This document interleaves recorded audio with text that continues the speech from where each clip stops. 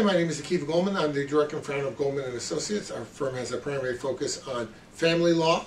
Please subscribe to our channel.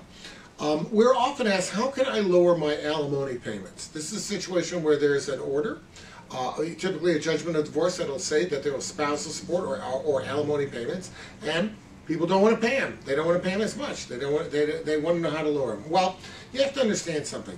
In most cases, alimony can be lowered so long as there's a substantial change in circumstances, but it doesn't go automatic.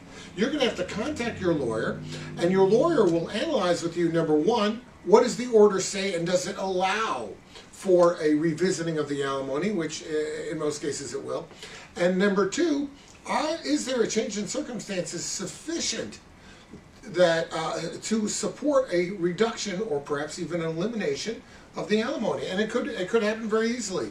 The alimony could be based on a person working a certain amount of hours, and God forbid there's an accident, or maybe the company shuts down, or he no longer has the income. So that's a substantial change in circumstances. In that case, the court can be asked to either lower or remove the alimony completely. But the court won't do it on its own. And they don't know what's going on in your life. So therefore, you're going to have to reach out to your lawyer, have them file the appropriate motions, and of course, there will be a hearing, and the court should grant you relief where appropriate. If you have any questions about that, of course, reach out and we'll be glad to help you out.